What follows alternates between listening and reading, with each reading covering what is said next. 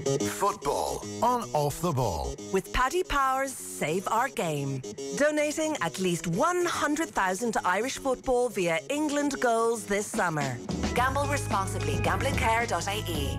And a very good morning, and you're welcome along to another episode of the Euro 2020 show here on Off the Ball. Shane Hannon with you every single day, midweek day, for the duration of the tournament, when there is a game on, of course. And we're live on all the usual places as well. OTB Sports Radio, that's in the OTB Sports app, which you can download for free in the App Store or indeed in the Play Store. We're live as well on stream now, youtube.com/Off the Ball, Facebook, and indeed on our Twitter and Periscope at Off the Ball. And our OTB Sports Euro 2020 show is live with Paddy Power's Save Our Game, donating €10,000 to Irish football for every goal England scored at the Euros. That means Raheem Sterling's goal at the weekend against Croatia. That's €10,000 so far in the kitty for Irish football, which is a pretty good news. Over the coming weeks, I'll be joined by regular guests Eamon Dunphy and Damien Delaney, plenty of Euros legends and football insiders and journalists as well, as we preview the upcoming matches. Italian football writer Paddy Agnew, who else, will be with us very shortly this morning to talk to Italians last night. And I'll be joined every single day by a different member of Team Off the Ball, as always.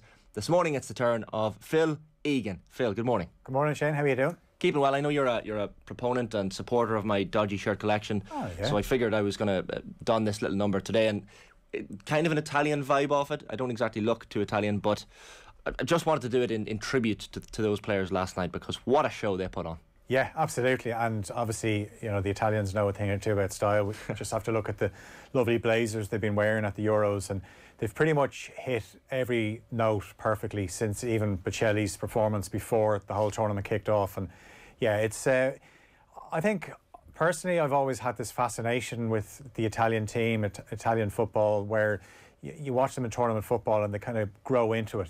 You know, you only have to think back to when we beat them at the '94 World Cup, and they recover and they go all the way to the final.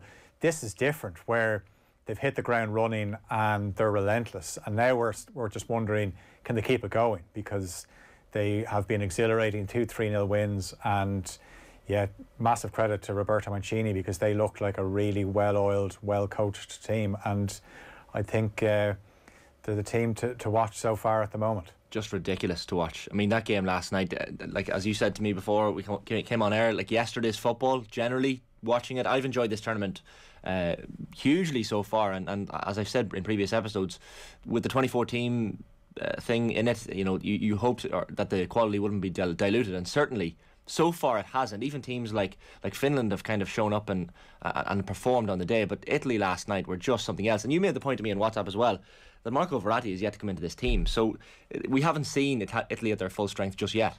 No, and the beauty of the fact that they've now won their two games, they can rest players for the Wales game, and who knows, Verratti could be back, they could get some minutes under his belt for that one. And yeah, they're playing so well that we're not really even talking about Verratti. The only reason I mentioned them to you was because it was just scary how good they were playing, and I was thinking, like, Verratti hasn't even played for them yet, and obviously he didn't play at the Euros, he didn't qualify for the last World Cup. And this is the most impressive thing about it, where Mancini took over a team that hadn't qualified for the World Cup, first time since the 50s, and look at them now. And you know, I think I'm enjoying the tournament so much because the last 18 months, obviously football was on hold for a while, then we had football with no fans, and I just found towards the end of a lot of the Premier League season, we were watching games with no fans, and it was all a bit soulless, and it was almost like we convinced ourselves, I know it's grand, but then the fans started to come back in,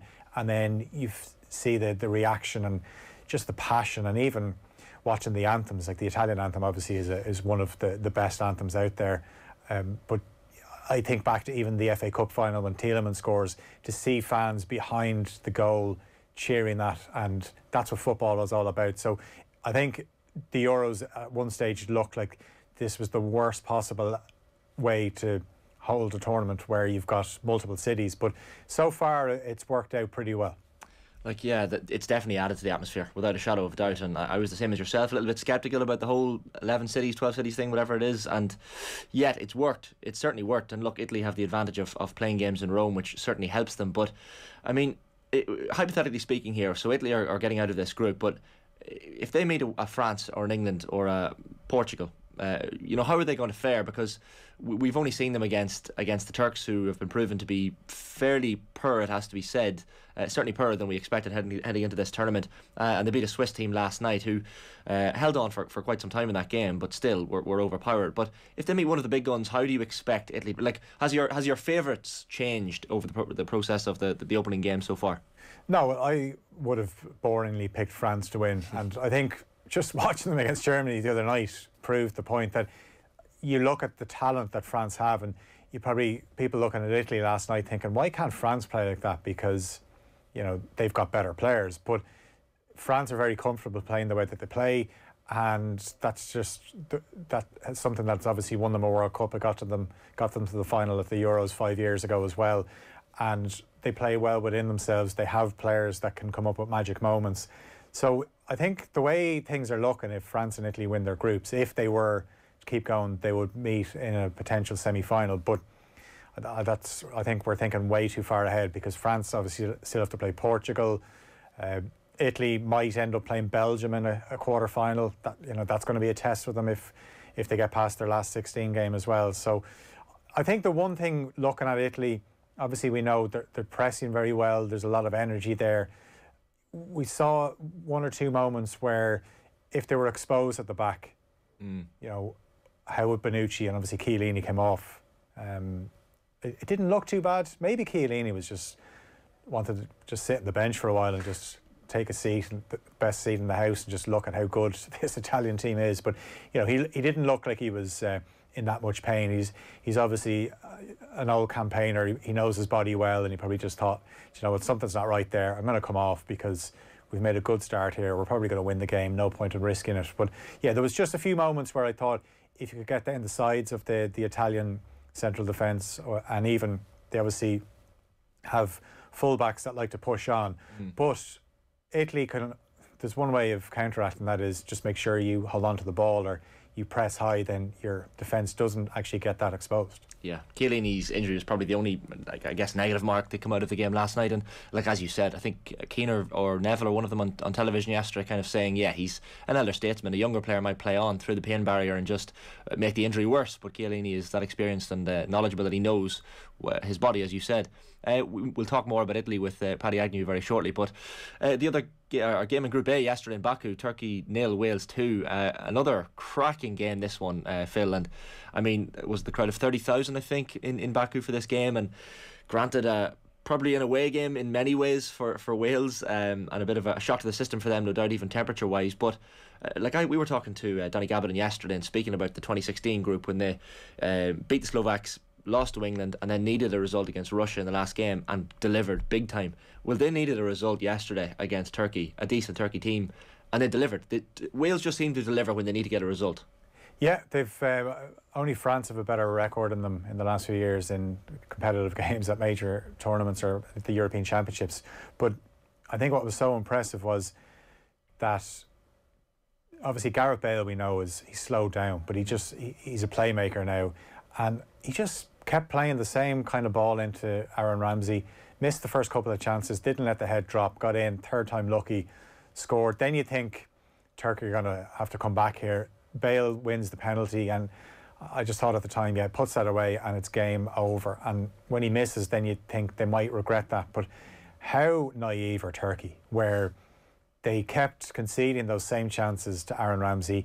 Then at the end, most players would keep the ball in the corner. Gareth Bale tried something clever, almost got a goal out of it, get another corner, does the same, and they do get a goal out of it. And you're just thinking the Turkish lads didn't learn anything. And a lot of people had talked them up before the tournament, but they looked like a team that weren't very well coached yesterday. And it seemed to really just suit Wales that Bale had talked about it in the build-up to the game, saying that it is going to be hostile, but this is what you love. And players obviously have missed this buzz of having an atmosphere where you get in the ball, you're jeered, and just kind of drives you on. And yeah, Bale was brilliant, and Daniel James as well just shows they have players in the right positions where they're well organised and they're hard to create chances against, but they have those few players in the right positions, the likes of Bale, Ramsey, Daniel James, and obviously Kiefer Moore gives you that outlet to hit a target man, and you could see that sometimes there's no point in jumping with him. I mean, at one stage, Soyuncu did win a header off him, and Kiefer Moore gets a bloody nose off the challenge. But sometimes you just have to let him take his touch and don't let him turn. But yeah, they're going to fancy their chances of getting to a quarter final. Now, look, they're not through, but 4 points was enough to get to the last 16 in the last tournament. So should be there. Should be there. Yeah. Like Robert Page, what he's done with that team is exceptional, really, considering he's kind of stepped up in the 21s and parachuted into that role. But if you look at, it was great to see, as you mentioned, Bale and Dan James swapping wings yesterday and just causing havoc for the Turkish defence. But maybe just a word, Phil, on Aaron Ramsey's display yesterday, because even aside from the finish for the first goal, really, really majestic performance from him, and something we saw for a couple of seasons at Arsenal. I don't know if Juventus fans have seen much of it, but Paddy might be able to tell us a bit more on that maybe. But such a good performance from him, and if he keeps playing like that, then as you said, Wales could go to the quarterfinals and even further. Yeah, and the beauty is he knows how to time those runs, and in real time you think, oh, is he onside? And there was the one where he blasted it over the bar and he looked over at the flag waiting for a flag, but it wasn't there, because he times his runs impeccably. And with the first chance, I think he should go across the keeper, but saying that if he puts it in the near side, then everyone says what a great finish. And then the second one is a real lack of composure, and a lot of players in the third chance, the confidence would be gone, but he didn't hit it that well, but because he was that close, once he got it on target, it went in. And then even in the second half, there was a chance where Turkey got in down the left, just about to get a shot away, and there was Aaron Ramsey blocking it. And that's just, Wales have really upped it, and it's something we used to do in tournaments, where we'd arrive at tournaments and we'd play above what we were used to, and we bring it on the big occasion, and Wales are certainly doing that. And there's a very good chance they could reach a quarter final, but just need to get, I think Italy are going to make changes. Obviously they'll be probably forced to make one or two changes, but there's a chance if Wales just pick up a draw against Italy, then they'll get second place in that group. Yeah, looking forward to that Wales-Italy game now, even if it does mean a little bit less, given that they're both essentially through to the next round. But Phil, before we get to Paddy Agnew, I want to bring you my team of the tournament, Rolling All-Stars team of the tournament. So this is, first of all, yesterday's team. So I had, for the benefit of the podcast listeners, Vaclik of the Czech Republic in goals, the back four of Dumfries for the Netherlands, Chiellini for Italy, Skriniar Slovakia, and Thomas Meunier for Belgium. Across the middle then, Yarmolenko for Ukraine, Pogba for France, Gini Wijnaldum for the Netherlands, and Berardi for Italy, with the top two of Belgium and Portugal's Lukaku and Ronaldo. Phil, I have made changes. I've made 3 changes based off yesterday's games. Out comes Gini Wijnaldum, and in comes Manuel Locatelli, of course. If someone is excellent for a second time, I will of course bring Gini Wijnaldum back in. He probably didn't deserve to be taken out, but Locatelli's been excellent.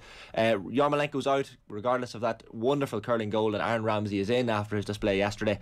And Chiellini, given he came off injured after 15 minutes, is out. And in, Joe Rodon for Wales. Another excellent display. He'll put his body on the line for his country, no shadow of a doubt. What do you make of this team? You can rip it apart. Who would you put in? Who would you replace? I think one obvious one for me there is the left back, Meunier. I think I'm looking at Spinazzola there. Just at times you don't even realise he's playing left back, and if you look at the Italian shape, that when he goes forward, they're basically, when they have the ball, they're a 3 at the back. But what I said earlier about them being well coached, when a player is out of position, one of his teammates just drops in and fills the gap. And it can look quite simple, but it's something that it takes hours of training to work out. And you see when a really well coached team doesn't have the ball, that's when you see how good they are. Where as I mentioned, Turkey there, you were looking at them yesterday and there was just gaps everywhere, and no one knew how to, it's not as if Gareth Bale is this unknown talent where give him time and he can pick a pass, but he had all this time in midfield and he's just able to pick out his go-to ball for those Aaron Ramsey runs. But look, I know it's hard to keep everyone happy in terms of the strike force. I think Lukaku, I think Immobile obviously got his goal again last night, so he's joined Lukaku. Patrick Schick is probably worth a mention as well. For sure. But Yeah, that team is just going to keep changing, isn't it? Yeah, Schick's unlucky, Immobile's unlucky, Mbappe's probably unlucky. Bale is probably unlucky. I didn't put him in because for one reason only, that he looked up at the cameras, as players tend to do in these stadiums, just before he hit the penalty, almost checking that he looked okay for a celebration. I don't like players doing that. Hit the penalty, just score the penalty. I'm not saying I put him off, but because Ronaldo does the same thing and looks up at the camera and then puts the penalty away. But players need to stop looking at the camera. Yeah. Just put the penalty away. It's an awful penalty. I think if they get another one, I would hope that Kiefer Moore says, I'll take this one, because I think he's scored his last 4 for Cardiff. So there you go. Let the big man take it next time. For sure. And just a reminder, our OTB Sports Euro 2020 show is live with Paddy Power's Save Our Game, donating €10,000 to Irish football for every goal England scored at the Euros. That means Raheem Sterling's goal has €10,000 in the bank already. A very good morning now to the Italian football writer Paddy Agnew. Paddy, good morning. Good morning to you folks. Or buongiorno, I should say, to yourself, I think. Buongiorno to you. What a performance from the Italians last night. And I mean, it was just something out of this world that we people kind of put them in the dark horse category. At least some people put them in the dark horse category coming into this tournament, and yet they have such a remarkable unbeaten run that it's a bit surprising that they were even there. So what's the vibe in Italy after last night's performance? Well, you can imagine things are getting very excited around here. There's a huge sense of relief. People like me have been writing that this is a very interesting team, and this is Italy are on the way back for the last 18 months. But it was until they actually got here and won a couple of games, you could think to yourself, well, we got that wrong. We were a bit too ahead of ourselves. And there's also the most important thing about this is Italy's coming into this tournament on the back of 2 great tragedies. And forgive me if I compare the 2 things, but Italy is recovering like the rest of the world from the pandemic. Italy was the first country in Europe to be hit by coronavirus. So there's a whole sense of getting back on the road, and Italy is getting back on the road. And then the smaller tragedy, of course, the sporting tragedy of not qualifying for Russia 2018. And that really, Chiellini, I've said this before, but Chiellini said, well, basically that was the lowest moment in the last 50 years of Italian football. Yeah, it certainly was one that you thought they'd take some time to bounce back from, but they've done a remarkable job. And like I've heard you speaking, Paddy, before about Il Gruppo, this collective team spirit that Roberto Mancini has kind of nurtured in this team. And has I guess COVID and like you brought it up, and the impact of COVID in places like Bergamo, where thousands of people died. Yes. Has that kind of helped nurture this collective team spirit, everyone in the country getting behind the team, because they realise this is clearly a good team that can maybe help the country heal? I know football isn't the be all and end all, but certainly an Italian win in this tournament would lift the national mood. Absolutely. No, that is what is happening. Along the way to these finals, one of the things that Italy did was they played one of the qualifying games in Bergamo. And on the day before that, Vialli and Mancini and a couple of players laid a wreath at a memorial to the people who've lost their lives in Bergamo. So, and also last night, there wasn't an Italian player interviewed after the game who didn't say, this victory is dedicated to all those who suffered and lost loved ones because of the coronavirus pandemic. So it is very much a national cause. One of national resurrection, which is allied to footballing resurrection. I mean, how much credit does Roberto Mancini need for this one? Because he seems to have changed the mentality of this team. And we remember, we think of Italian teams as quite defensive and quite not exactly exciting to watch. But now, myself and Phil were talking about it. I mean, you turn on that game last night excited, and you're left not disappointed by the way in which they play. How much credit does Roberto Mancini need for that? Huge amount. I mean, what you and Phil were saying about the Italian team, how exciting it is I put it this way: somebody who knows football, if you brought them in to watch the 2 games that Italy played so far in this tournament, and you didn't give them a commentary and you didn't tell them who was playing, they wouldn't believe if you said that one of the team that's winning 3-0 each time is Italy, because it's not in Italy anybody at national team level has ever seen before. This is it, Paddy. It's so strange we kind of associate Italian teams, they get the goal and that's it, shut up shop. But now you have an Italian team going in for the kill, keep going, going for the second. And Shane mentioned that, we associate defensive teams, but while they're doing this, they're keeping clean sheets. Yeah. Well, it's a brilliantly balanced team in the sense that he's got the old Italian defence, Bonucci, Chiellini, Azzurri, these guys in the centre of defence, and they're pretty solid. But they're the only element of that solid defence, and everybody else is expected to get up there and get across the halfway line, get into their opponent's half of the field. People are starting to wonder now. There's a few conversations around the office this morning after these two performances. Will Italy be able to maintain this? Will they be able to keep it going? But yeah, I was saying there, the fact that the Welsh game is coming up on Sunday, Mancini has the luxury of being able to rest a few players. Well, he'll rest. He will. He's going to have a couple of injury-enforced changes, I suspect. I mean, Chiellini won't be playing, and then one or two other players have got knocks. But he won't rest too. He won't. There was a possibility before yesterday's matches that Italy might be already qualified, already have won the group if Wales had drawn yesterday. But that hasn't happened. Italy have not won the group. They want to win the group. Mancini made it absolutely clear last night. We want to win the group. So I think they'll play they're not going to be too many. It's not going to be making too many changes. It's going to be a very tough side. And this morning on BBC Wales, I told them I thought that Italy would beat them. I'm probably not going to get too many free holiday offers in Wales this summer, but I definitely think that they will beat Wales. It strikes me, Paddy, as well, like that disappointing defeat to the Swedes in 2017. I mean, do teams sometimes need to kick up the arse to kind of get themselves in gear? These powerhouses, especially. I mean, that result and not making the 2018 World Cup has perhaps done something to the psyche of this team that has really, really given them a sharp focus heading into this tournament. Well, this is a different team. That was a different coach, Ventura, and that was a lot of different players. And the important thing here is that Mancini had an idea of what he was starting off from the very beginning. The slate was wiped clean, which was maybe an advantage because he was able to bring in a lot of young players. I mean, Zaniolo, who's not here, he had him called into the national team before he played even a single game in Serie A. Because, like, Mancini's a guy who knows his football onions, he recognises a good player.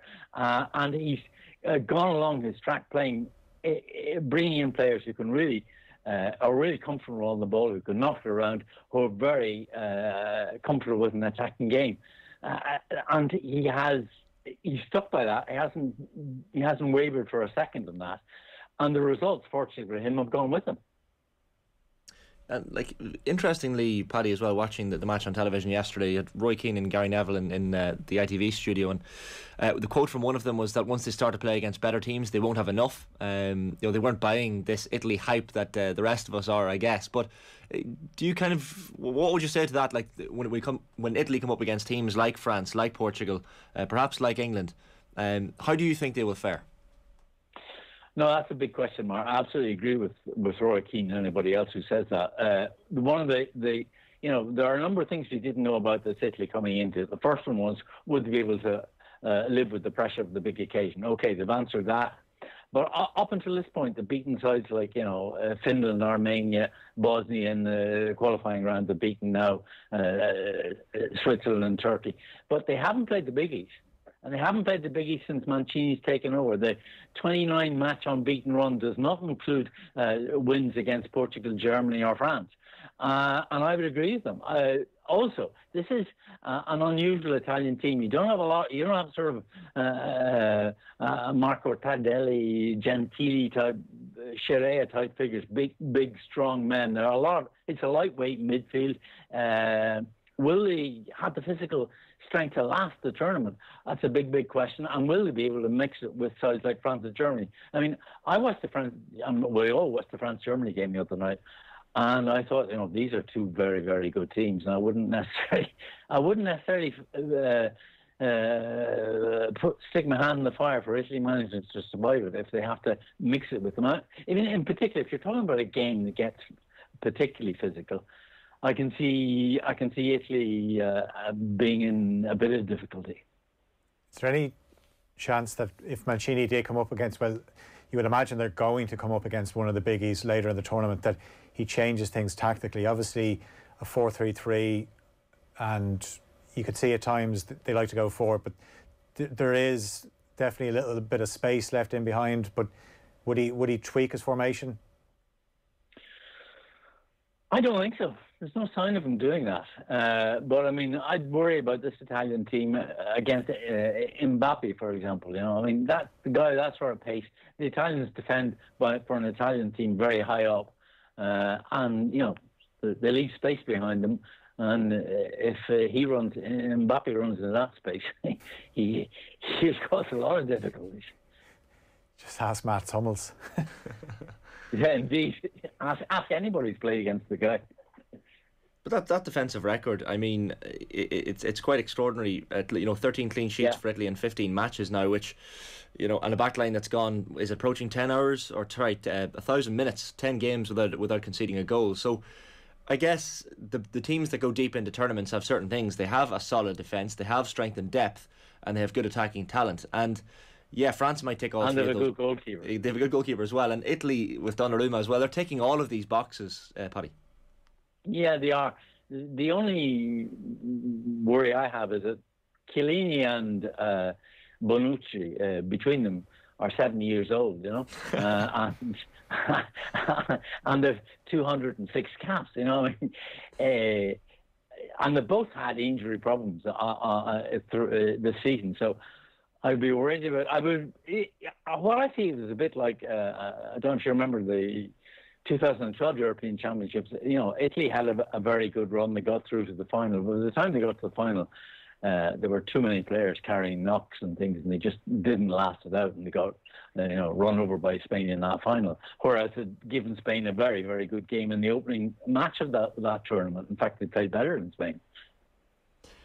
I guess the one of the things that I've noticed about this Italian squad in the build-up was that 19 of the 26 haven't played in a major tournament finals before, which is, I guess, not surprising considering that it's an all-new Italian team. There's a lot of youngsters in the team, and they didn't qualify for the World Cup in Russia, of course, as we know.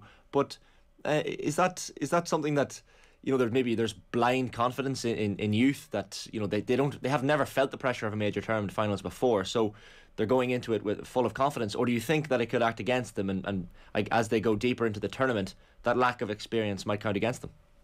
No, I think it's the former rather than the latter of the two things you're saying, because before this tournament, people like me were pointed out the 19 out of the 26 have never been here before, and we thought, well, will they get stage fright? Well, they haven't had stage fright. I don't think they're going to get stage fright. And on the contrary, the fact they haven't been there before has enabled them to play with in an uninhibited manner.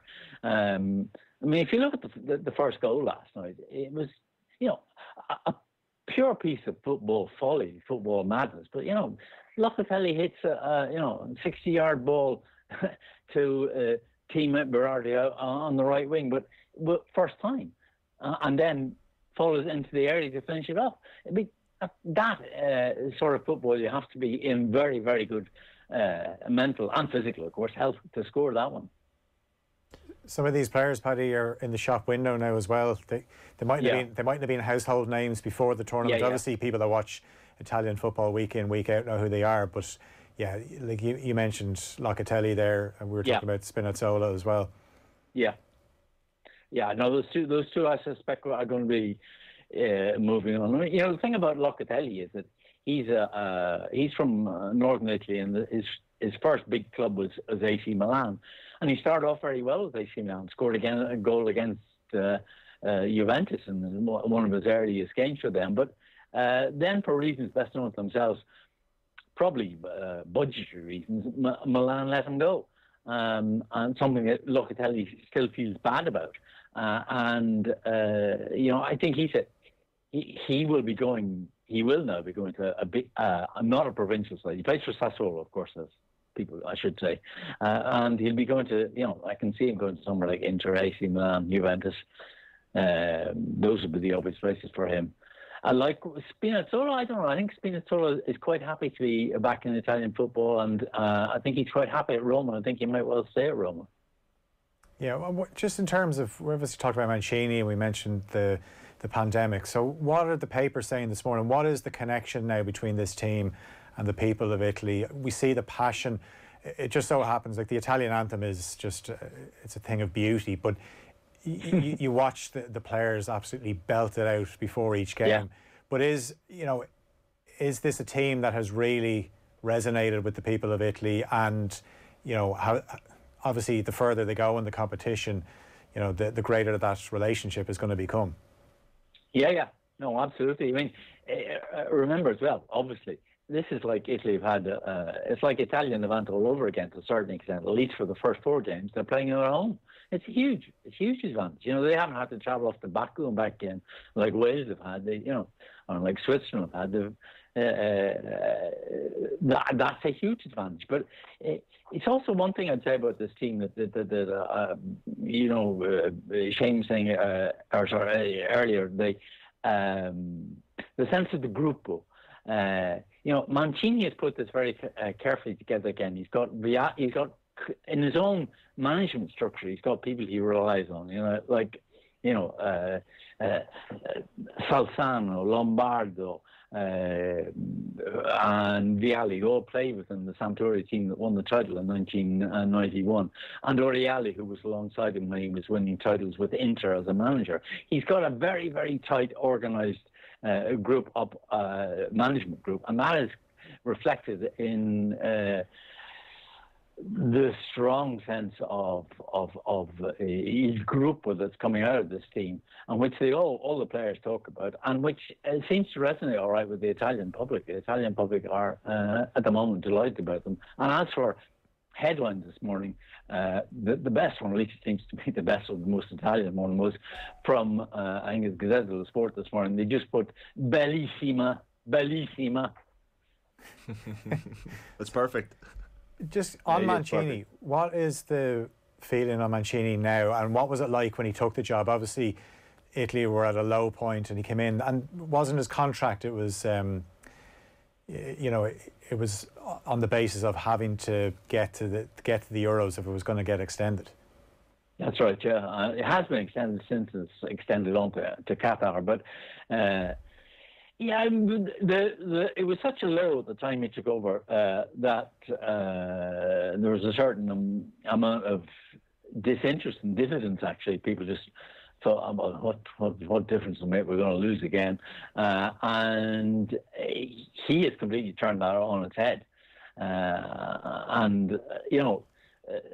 One of the things I've said and I repeated about Mancini is, I mean, I've watched Mancini as a player and a coach, and he was a wonderful player, absolutely gorgeous player. He did the most remarkable things as a player, but I think he's going to be an even better coach. It's amazing. Yeah, he's really, really exceeded expectations of a lot of people. He's done remarkably well with these players. But Paddy, just to pick up on something you said there in terms of the home advantage in Rome, and this effect in Rome is something that certainly with the Italian players is important, because they haven't lost a competitive game in Rome since 1953. So, like, if they do once they get outside the group stages, do you think that's going to be an impact on them, that maybe playing having to travel like teams like Switzerland, like you mentioned, have done? I mean, will that impact the Italian team, or the home comfort something that's made it maybe added to their performances so far? Yeah, I absolutely agree. That would be one of, if you say to me, I'd be going to crack later on, that would be one of the reasons you could point to, no doubt about it. Again, the 19 out of the 26 never been in a situation like that. They've never gone and played a World Cup or a European Championship quarter-final in London or Amsterdam or wherever it's going to be. So, yeah, it's a good question. It's one that we'll wait and see. All I can say is that the momentum is very, very strong. And because of the momentum being strong, one of the bad news for Wales is that Mancini is clearly aware of that. He doesn't want the momentum to be halted in any way. He wants to beat Wales just as impressively as he beat Turkey and last night. So the news for Wales in that sense isn't good.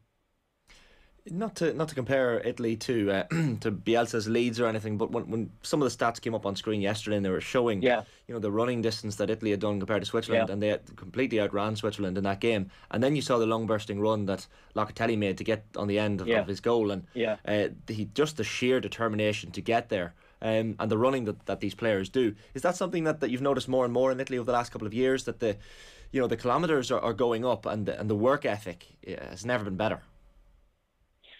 Well, it's something that applies to only a very small number of Italian football teams. I mean, club football, a lot of teams, it doesn't apply to. One team it does apply to that maybe is an exception is Atalanta. Atalanta have come from being a provincial side to a Champions League qualifier every year. And one of the things they do is they play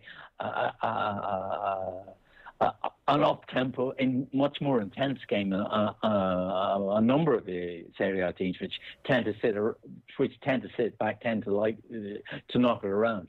But Mancini, though, is much closer to the Atalanta version. And incidentally, one of the teams that does play very attractive football in Italy and is finishing these days mid-table is Sassuolo, the team that Locatelli plays for, as does Berardi. And they are the shape of a different Italian football, but it's taking time, obviously, for that revolution to fall into place. But Mancini's Italy is certainly a terrific example for them. When we talk about Marco Verratti and the fact that he's to come back into this team, I guess we often assume with big players like that for a country like Italy that you just automatically assume they're going to walk back into this team. But I guess Locatelli was the obvious replacement for Verratti when we heard he was injured. But I assume Verratti comes straight back into this team. There's no questions asked. Are there any, I guess, opinions in the ether in Italy to suggest otherwise? I don't think he will come straight back into the team for what it's worth. I think he'll stick with Locatelli. The Verratti injury is obviously serious enough injury because it's kept him out this far. So I don't see any reason why you'd rush him back. I think for the game against Wales, he'll be on the bench. And maybe he'll bring him into the last 20 minutes or something. I don't, one of the things that's been terrific about Mancini is that, what I had to, for World Soccer, I had to name the Italian team last March, right? Now, I got 9 out of 11 right. One I missed out was Verratti was injured. And the other one I missed out was Berardi. Because in last March, nobody was going to say that Berardi would get in front of Chiesa. But Berardi got in front of Chiesa because his form has been terrific, and that has shown itself at these championships. And that's one of the things that Mancini is very good at, is understanding his players, who's well, who's not well.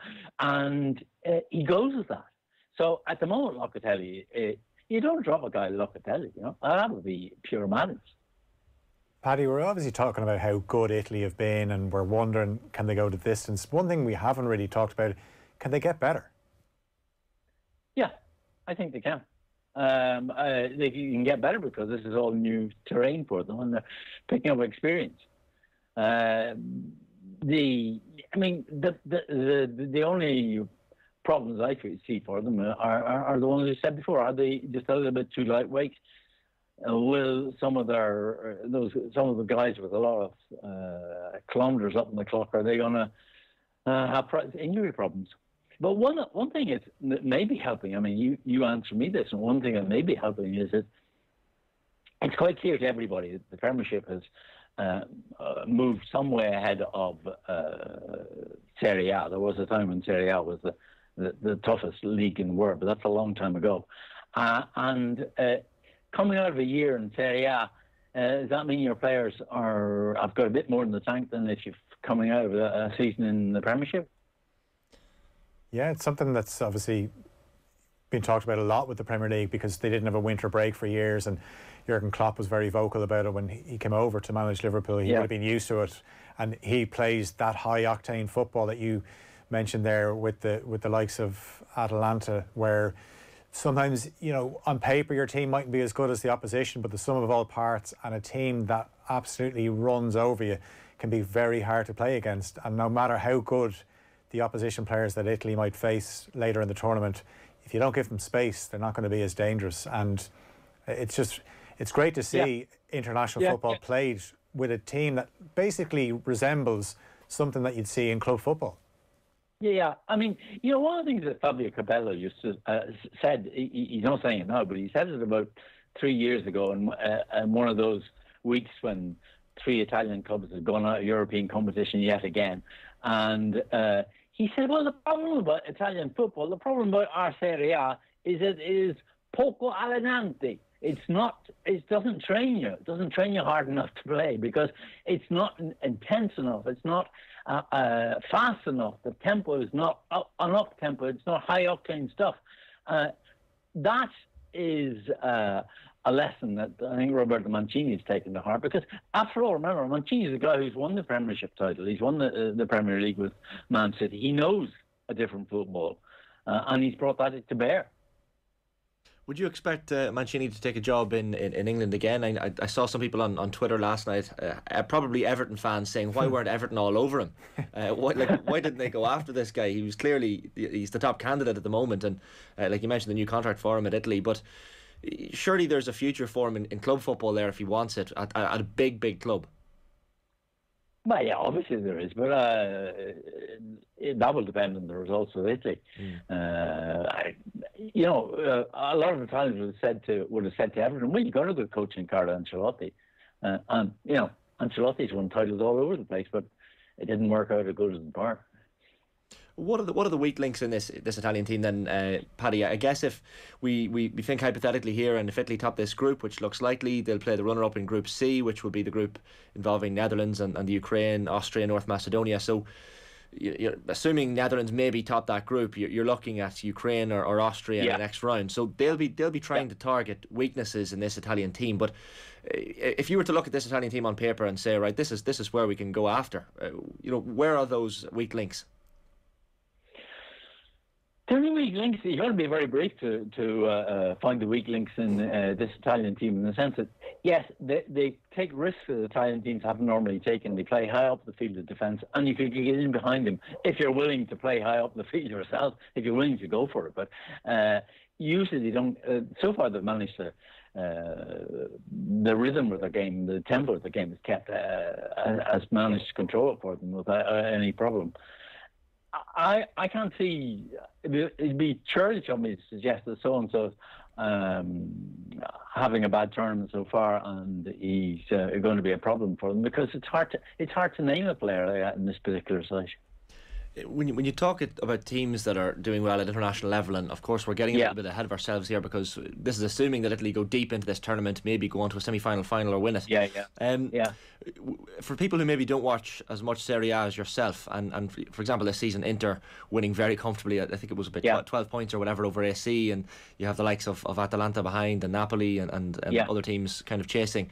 But has there been an improvement in quality in domestic football in Italy over recent years that's now being, I guess, echoed into the international team, or is this kind of out of the blue? No, I'd say it's more the out of the blue, in the sense that some teams like Sassuolo I mentioned, Napoli when it was coached by Maurizio Sarri, I've played some terrific football, and there have been some terrific football. But if you watch as much Serie A as I do, I've seen some terrible matches as well over the last 30 years. But what I would say is that Mancini has come a bit out of the blue, and he's helped because he had to build up from zero. And he hasn't had people saying, you can't play that way, you can't do that. That's not the Italian way. People have just watched him win match after match and says, yeah, well, the results, as always in football, the results speak. Is there a possibility that this becomes the Italian way now? That this is the new way, where somebody reverts back to the old way of playing, and it's like, no, we've seen this is the way we want to play now, the way Mancini has done it. So whoever comes in the future, they have to play this way. Maybe, but I mean, I don't know how much of Interman you guys saw this year, but I mean, Interman's basically Antonio Conte's team. It's basically they play a 3-5-2, in which a lot of the time the main object of the game was to get the ball up to Lukaku, and he scored, or get up to Lautaro Martinez, and he scored. and he played a team that looked very similar to the way Italy played the European Championships 5 years ago in France. So it's not that everybody's has gone that way. He doesn't play. What I'm saying is the current Italian champions, Inter Milan, don't play remotely like Roberto Mancini's Italy. And they're going to have a different coach next season. We'll see what he does. But it's like all revolutions. It's a bit slow coming, and the Italian system has been for so long rooted in the basic principle of defend first, don't concede a goal, score a goal when you get the chance, and if it's on the counter attack, even better. That hasn't gone away entirely in some people's heads. Just a couple of quick ones, Paddy, before you go. You've been very good with your time. Away from Italy, myself and Phil were talking about Aaron Ramsey and his performance for Wales yesterday, and like we all remember what he could do for Arsenal, and the performance yesterday is no surprise to anyone who knows what he is capable of. But for people who maybe haven't seen him in action for Juventus as much as yourself, how has he been playing for Juventus? Is that performance yesterday again out of the blue, or is that something that's along a par with what he's been kind of threatening to do with Juventus? No, certainly not out of the blue. One of the things about Ramsey, I mean, normally at some point in a non-pandemic world, my paths would have crossed with him by now. So I haven't spoken to him, unfortunately, but I've watched him. I've seen him a lot. And I can't understand, frankly, the media response he's got, because he's not... It looks like Juventus are going to offload him, but every time I've seen him play for Juventus, he's been terrific. He's played exactly the way he played yesterday. A guy who's able to do things when he gets on the ball, a guy who can get himself into a position where he might score a goal, but above all, a midfielder who works all the time. He gets back and makes those sort of goal-saving tackles like he did late in the game against Turkey yesterday. He's looked to me like a really good player.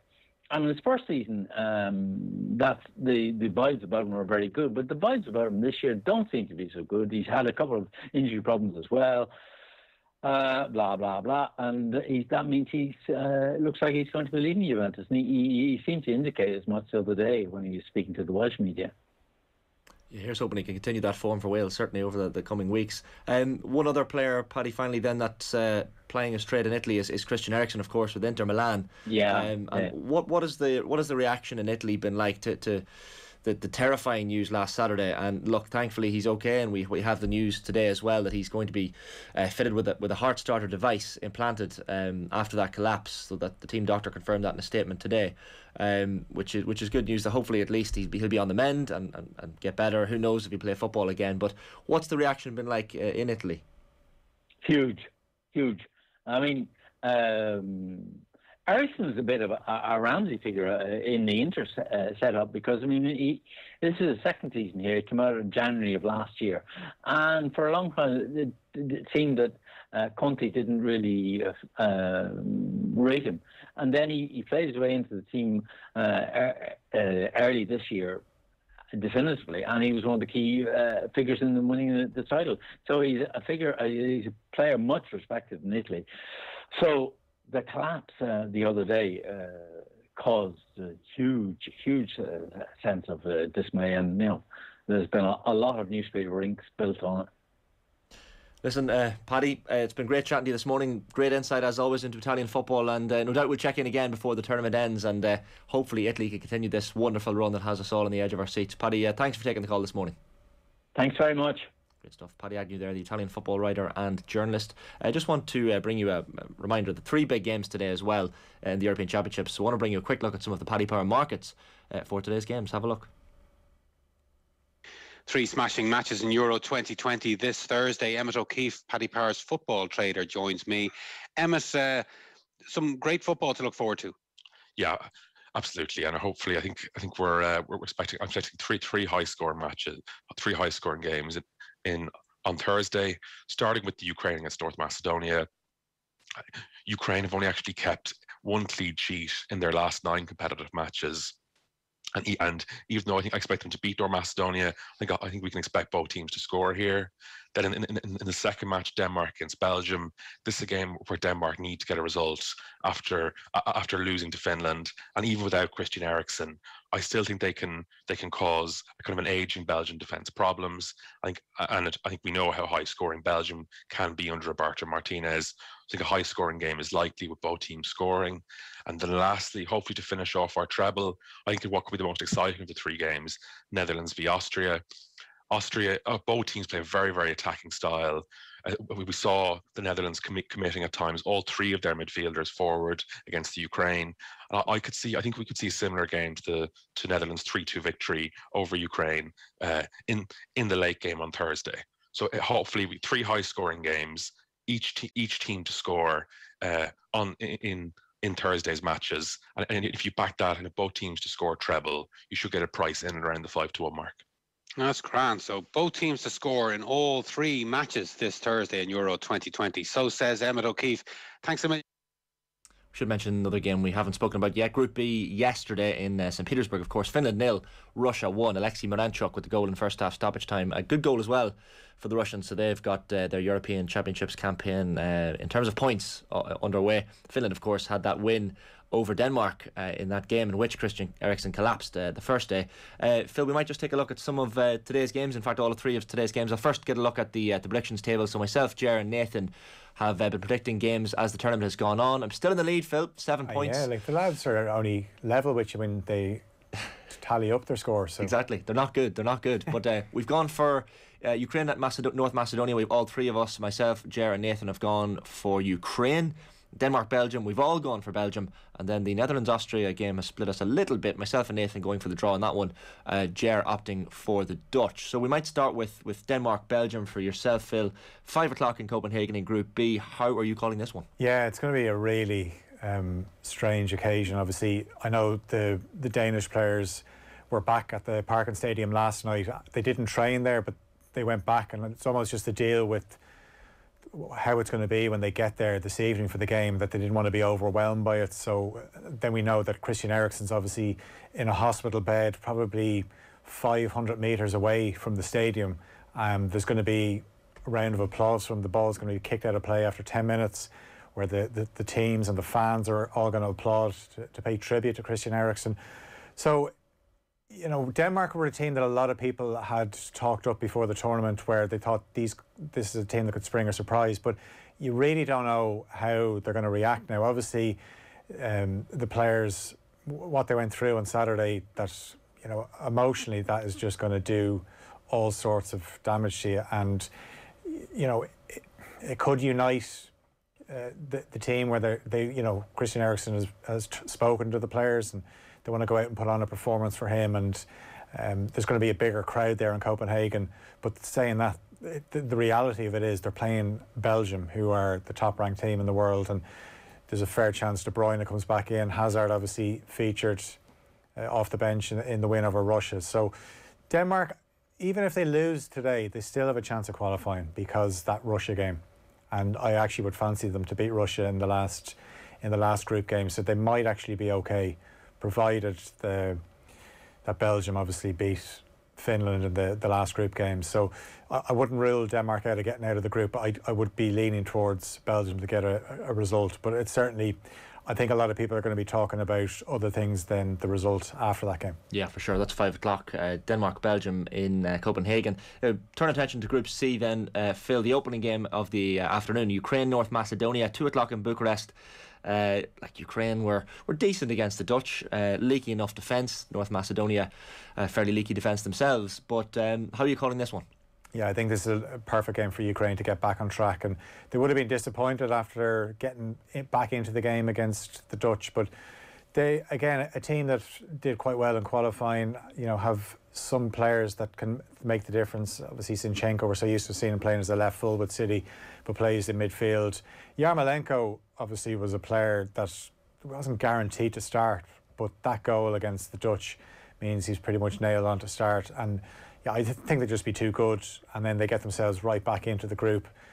The 2 o'clock games haven't really caught life yesterday. Obviously, the way things are with myself, I tend to get the first half on the radio on the way home, and I get home in time for the second half to watch it, and I found the Russia-Finland game yesterday was poor enough fare, and maybe it's the early starts, but I was struggling to stay awake at times. But in fairness, the goal that won it was incredible from Moranchuk. But yeah, I think Ukraine get back.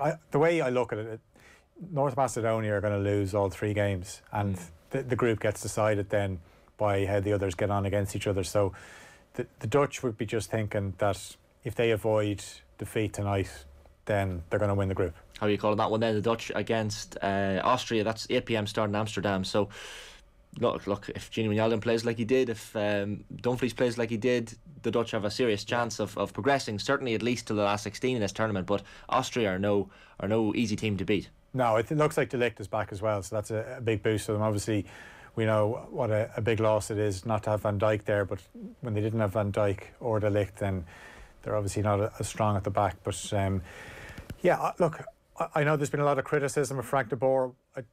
I wouldn't be his biggest fan, but I think just given they have enough quality in that team to win the group, I don't think they're going to do much, maybe quarterfinals at the most. But yeah, I think that they might just edge it against Austria tonight. Austria are going to make it quite hard for them to break them down, though. Yeah, 3 decent games up for decision today as well. Phil, great stuff this morning. Thanks a million. Thanks for having me. Phil Egan there, our own Phil Egan. If you missed any of today's Euro 2020 show, of course, the full podcast will be up very shortly on the OTB Sports app and indeed on otbsports.com. You can also watch it back on youtube.com/offtheball. And we'll have plenty of clips as well on our Twitter and Instagram at Off The Ball. You'll get me on Twitter at ShaneHannon01. I'll be back tomorrow morning, Friday morning from 11 a.m. More games tomorrow. Sweden against Slovakia, Croatia against Czech Republic, and the tiny matter of England-Scotland tomorrow night as well. So I'll be in the company of Team 33's Enda Coll and indeed Eamon Dunphy on tomorrow morning's show. So same time, same place tomorrow morning. We'll speak to you then. Have a good one.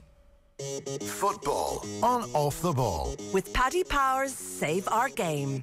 A cane brace will bag 20k for Irish football. Gamble responsibly. GamblingCare.ie.